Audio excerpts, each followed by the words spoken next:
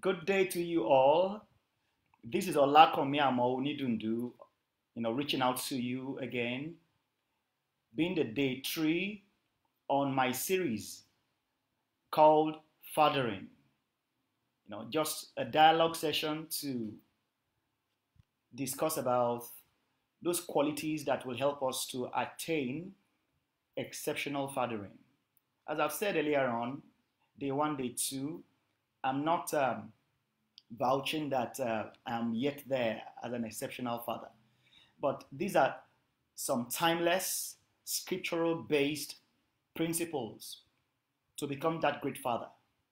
I have seen, based on my experience, that wherever I fail to follow these principles, I get the repercussion, the consequences, and I've learned from this. But I'm striving just like many of you are striving. So let us learn together. And in this particular session, I've said that I want to make it more of a dialogue session where you can post your comments and I will answer live.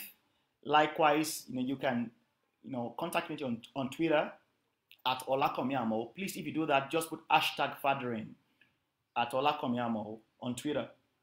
Then those who want to phone in via the GSM line, please, my phone number remains +234 802 836 9033.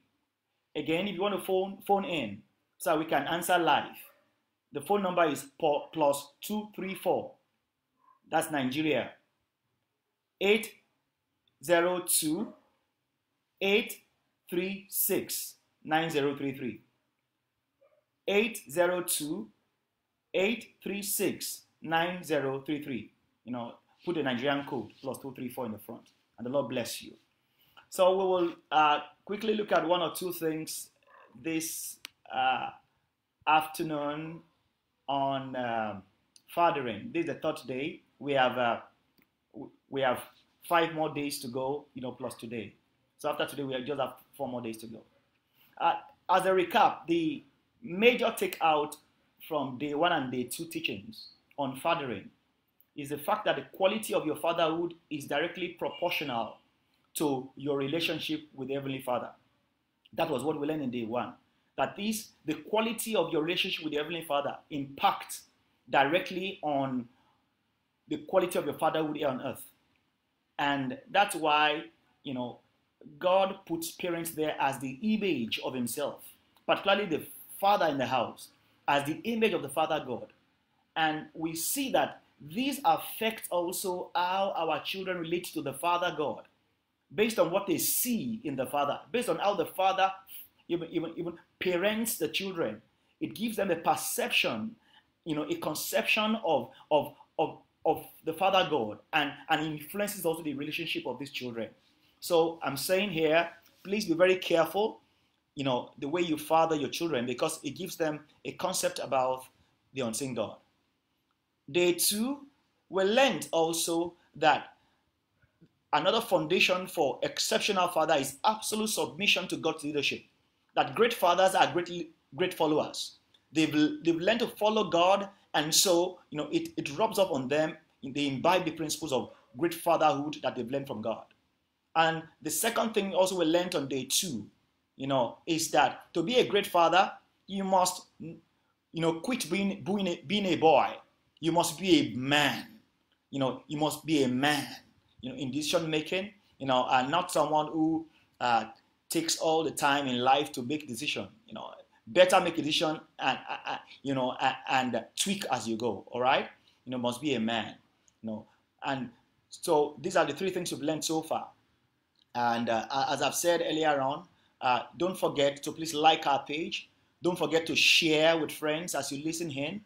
And likewise, phone in, 0802 836 9033 for Nigerian line.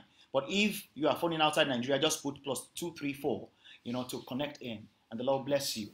All right. I will post my email, if you want to email me, so that you can get our free PDF book, Repentance in the Grave of Possibility, later on.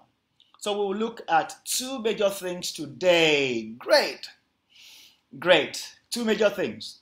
we look at the quality of selflessness and the quality of being daring, never giving up. These are the two qualities we look at as other foundational qualities for great fathers. The quality of being selfless. Don't forget our anchor scripture still remains. Genesis chapter 18, verse 19. God said of Abraham, he says, I know him, that he will command his children and his household after him, and they will keep the way of the Lord to do justice and judgment. And the pose and question we are asking is, can God say this of you and me? And so our strive, our goal, what we are pushing for is that we want to learn the principles that will make God to vouch for you, for us, and to rely so much on us as people dependable, even to pass over the baton to generations coming.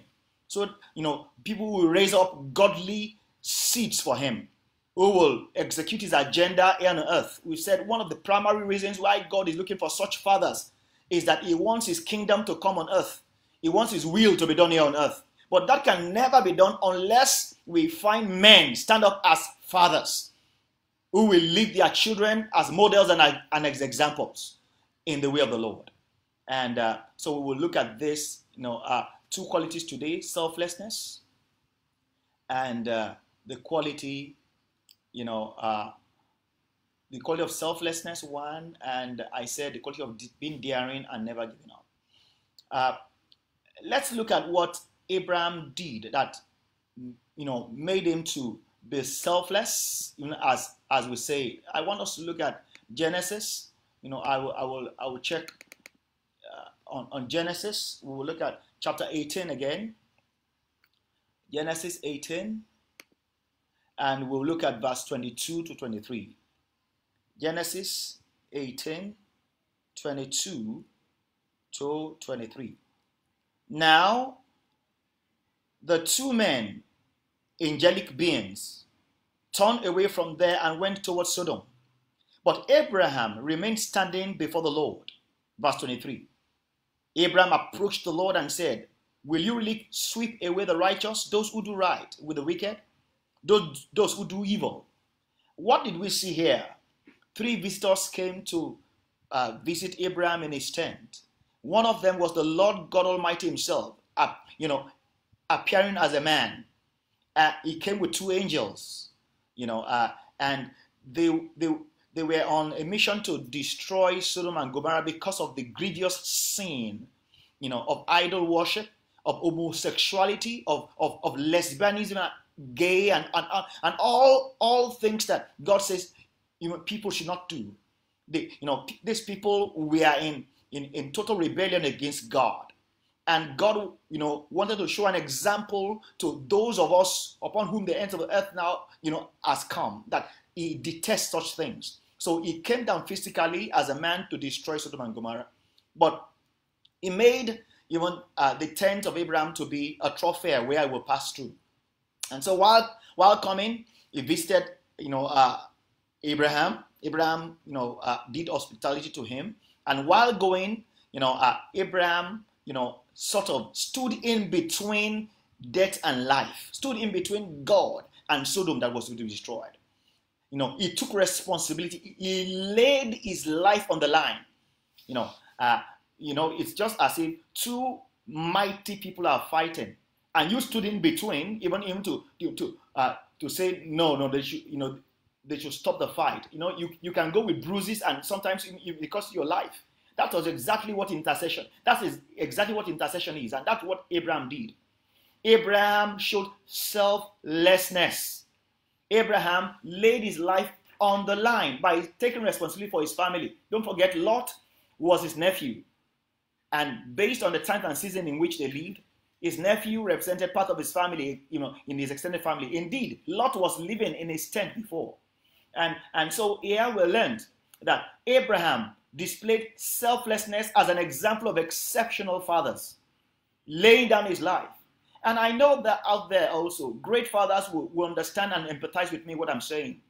You are often, you can recount how much do you spend from your salary Great fathers, we know that, look, you hardly spend much from your salary. Most of it is consumed by your family and other people who rely on you. You hardly spend up to 10% of your salary upon yourself. You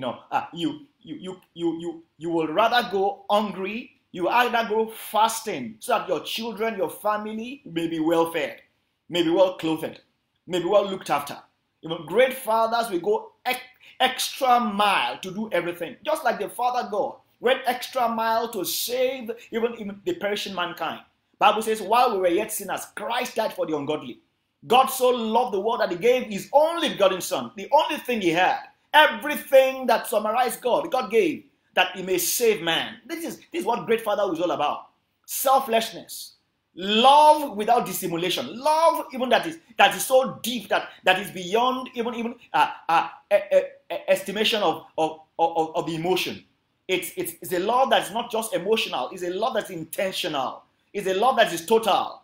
It is selfless. Abraham could have cost himself his life by standing between God and Sodom. But he knew that, as an example of a great father, he had to do that. He laid his life on the line by taking responsibility for his family. And that's my charge and my question to you, my audience. Are you displaying selfishness or selflessness? Just look at your budget and your money. Are you someone who cares more about partying, care more about even the physical assets you enjoy for yourself? Just like one of our Yoruba Nigerian, parable says, translated in this way. It says, before a child, consumes 20, I will consume 30. That is wickedness. The Bible says, great fathers who are just and righteous, they leave inheritance for children's children. Great fathers even do not, depend and rely even on children to feed them. They do extra mile even to ensure that that's a benefit if children feel them. They do extra mile to leave things for their children. We learn this from Abraham also. Because of his selflessness, he left great wealth for Isaac, the covenant child. He left great wealth for them. And we saw that also the example of selflessness was in this episode where he stood in between the Lord and Sodom, which was to be destroyed. He interceded. He interceded for his nephew. He interceded for his nephew Lot and his family in Sodom. And he interceded for the whole nation of Sodom and Gomorrah. In that verse where we read Genesis chapter 18, reading from verse 22 downwards. Abraham stood in between the living God and the dead, already judged nation of Sodom. So the first thing we learn today is great fathers are selfless. They go extra mile to provide for their own household. It is therefore not surprising that the Bible says even a man that cannot provide or does not provide for his household is worse than an infidel. He's saying he's a worthless father. That's what the Bible is saying. A man that will not go extra mile. We have men today who will sit at home, legs on chairs and table, watching DSTV, where their wives are out there, even in working their ass out. Sorry for my language. That's not an example of great fatherhood. Great fathers provide for their own household. Don't forget, we said yesterday that the root word for father or fatherhood in the Hebrew language means the same thing as source. Provider. And that's why also fatherhood is linked to husband, which is the root word from which husbandry is taken care of. You are to tend, to rear, to keep, to be the source of provision to your household. So great fathers are selfless in doing this.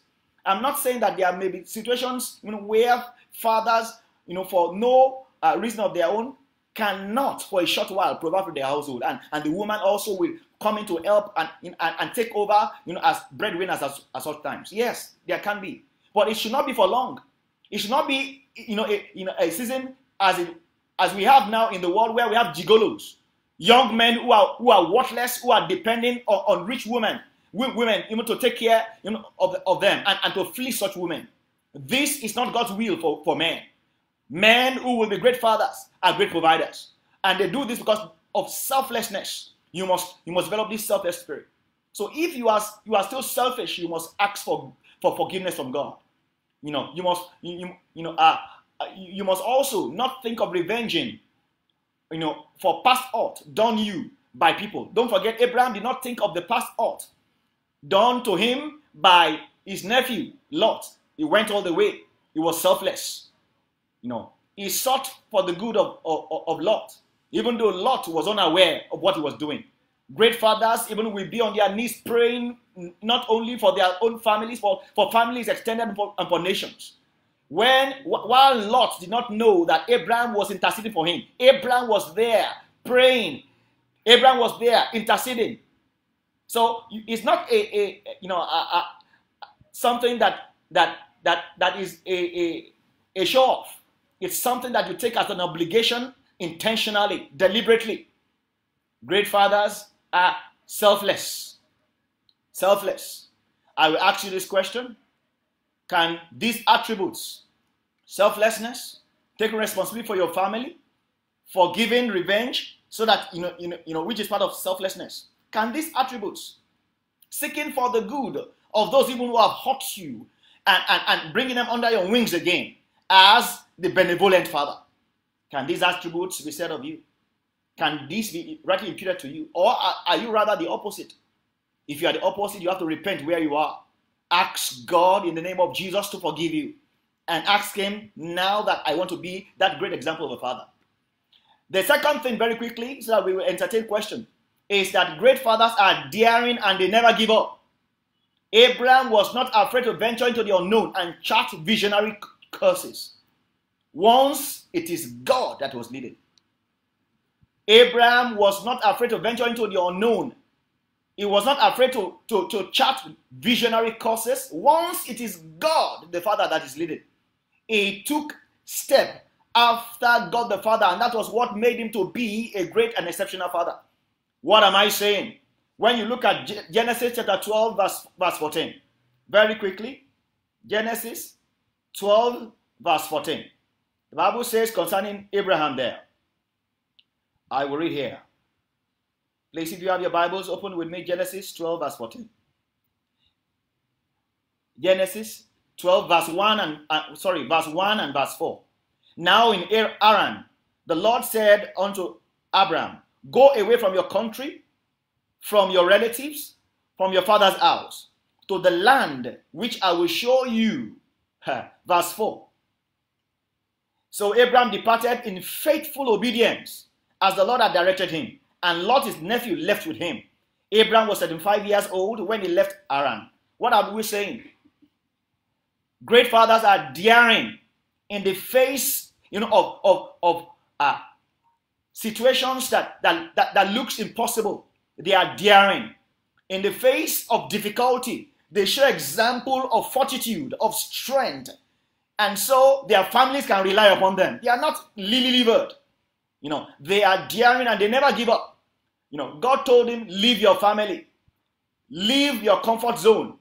Don't forget, in the time in which Abraham was living, the king's men, the family, they represented comfort zone because there were, a lot of enemy tribes around. But Abraham did something. He showed that in the face of confronting situation, he could stand his ground as a man, not a boy. He was daring. If you want to be a father, you must understand. You must quit running from situations. You face them headlong. You eat that frog, that thing that is jarring to your family. Stand for it, even if it will be, at the cost of your life. Great fathers are great husbands, and the Bible says about great husbands also that they should love their wives as Christ loved the church, even to the point of laying down their lives. Meaning that, look, even though this is difficult, you have to turn to God to help you. They are daring. They are daring. Once it is God leading, they go for it. They are bold. They are daring. They have and these are the qualities of a father figure. Their household and their families can rely upon them. So, and tap into the mold of their character and believe in their vision. If you're not daring, it will be difficult to believe in your vision. It will be difficult for people to rely upon you.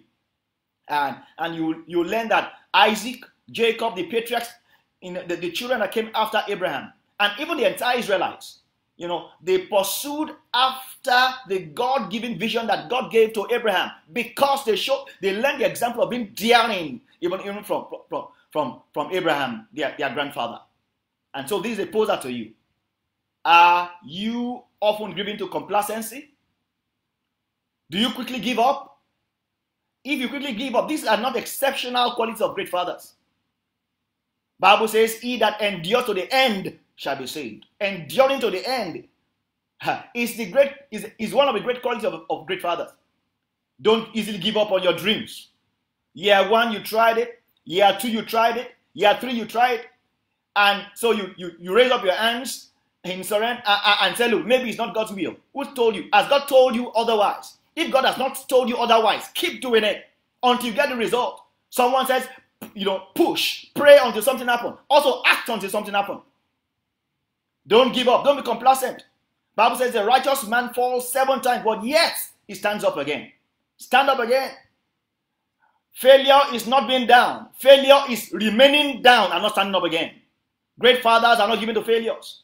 Great fathers understand that to fall down once is a learning point and encouragement. You dare even to do it again. They are daring and they never give up. For their family's sake, for their generational sake, for their descendants' sake. You've tried in that business. You've tried in that effort. You've tried again. You've prayed for that son. You pray for that daughter that God will change him. But it seems, the negative is repeating itself. Don't give up until some pray, counsel, commit to other forms of discipline until something positive happens. Don't give up. Don't give up. So I'm saying your descendants after you will also learn to take the easy way out of all situations if you are complacent and usually give up. Because your children look at your example. Your children are seeing you even as a model, a mold. Don't forget, fathers are source. Like the baking pan, they are the mold for their future generation. So you mold their character, you mold their perception to life when they see you quickly giving up. Don't give up. Fathers, don't give up.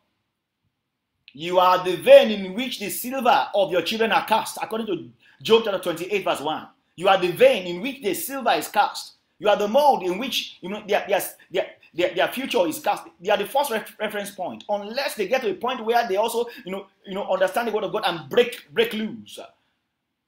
But for a long time, you will influence them. So please don't forget, fathers are daring, they never give up, and they are selfless. At this point, I want to entertain questions. Phone in. My phone line again is 0802-836-9033. If you want to phone in. But if you want to, send on Twitter at Olakomi Amoo, just hashtag fatherhood. Just hashtag fathering, rather. If you want to send, and you can send via comments also, please. Comments, send comments. Yes, thank you. Baba Jide Olusegun, Pastor Shegs, thank you very much. Larry King, thank you. My wife also is online. Yeah, thank you, Benedicta. Bless you. Pastor Ezekiel, thank you very much. He said, I'm inspired by this message. I won't give up. Thank you very much. And Pastor Olusegun, thank you. You said, you love the 2 nuggets, selflessness and being daring. That's beautiful. Thank you very much. Please, I need all the comments and questions. Let it come in. You have questions, you have challenges, and if you need prayers, you want us to pray together with you, you have some challenges, please send it in. And don't forget also, I open my lines also for professional counseling. That's on the consulting angle. If you want that, please let me know. I will send you the email now that you can send to. I will send you an email, and if you send an email to me also, we'll give you that free copy of our PDF book. I've posted online the email that you can send to, if you want to send to me. I posted it online here. Lord bless you. Okay, so if we have questions, please let it come. Let it come. Let it come. Let it come. I put it, I still place on offer the bonus of our free PDF book, Repentance in the Grave, a possibility. So if you need, all you need to do is send me an email, and we would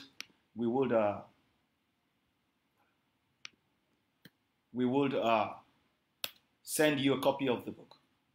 Okay, you said, Pastor Ezekiel, you said, what should a jobless man who is not able to provide for his family do? He has tried, but he did not get maybe a job and all that. Yes, I said this may be a situation. You can't remain jobless forever. That's what we're saying. If you are jobless, it's just an interim. I was in that particular situation at one particular time also. Do you know what I did? I had my master's degree. I had my first son at that time. Okay, and my wife was doing our own master's degree. So it was like she has gone back to school and left her job. But I was the only breadwinner for the family. And I was in between jobs. You know what I did? With all my master's degree and all that, I went to do a daily paid job, carrying loads in a warehouse just to feed my family. Because I understood the scripture that says, he that does not provide for his own household is worse than an infidel. I want to be an example of a great father. You can always find something to do. I've seen some fathers on the main road selling water, bottled water, hawking it on the road just to make ends meet. Maybe in interim. You are not ashamed to do anything to feed your family, please. And in that interim, great wives also will be a great support to their husbands. Okay, great wives will support their husbands at such times. And in some cases, some wives are even richer than their husbands. Great, but I'm saying yes, the husband in such instance must not be complacent that my wife has all the money and sit down in the house watching TV with his legs up in the air. No, that's wrong fathering. You must do everything possible to yourself to take care of your family, even if your wife is richer or if your wife is helping. It's primarily left to you to lead the way in that. If you want to be a leader, you must lead in that. Okay. Thank you very much, Pastor Ezekiel. Any other question? Any other question? Any other question? Okay. Larry King, thank you. He said, to be a great and exceptional father, you must be selfless and never give up. Yes, very good. Well, the discussion will continue because we just have about 3 more minutes. Don't forget, you can email me, newcovenantchurch@gmail.com. If you send an email for, asking for questions and comments, I will also give you a free book, Repentance in the Grave. And for all who think they have failed in terms of being great fathers, I pray in the name of Jesus this day that God will have mercy upon you. For all who have repented, as we've said, you've repented, you've seen yourself being very selfish, in how you do your budget, in how you take care of yourself. You put yourself before others in your home. That is being selfish. You must be selfless for your wife and for your children. So if you have displayed selfishness, I want you to repent at this moment.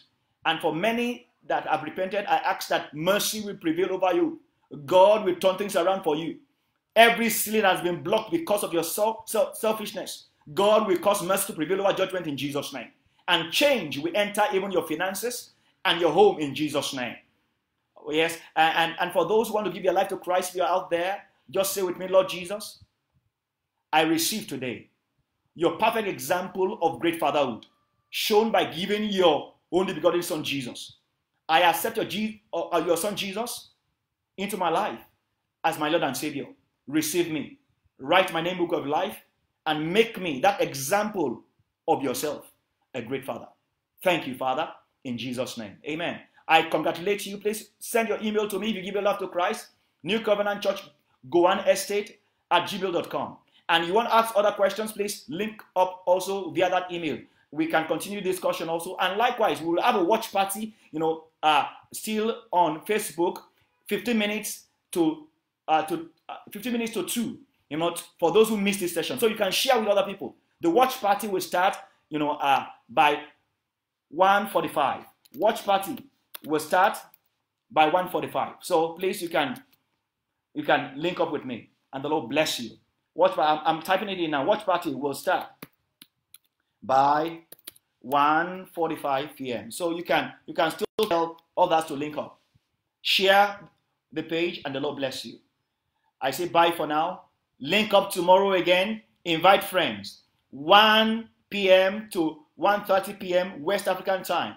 Join me for the first edition of Fathering series tomorrow afternoon. The Lord bless you. The Lord keep you. The Lord watch over you.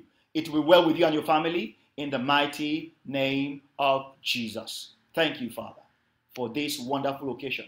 In Jesus' name we pray. Thank you, everybody. Great to be here. Bye for now.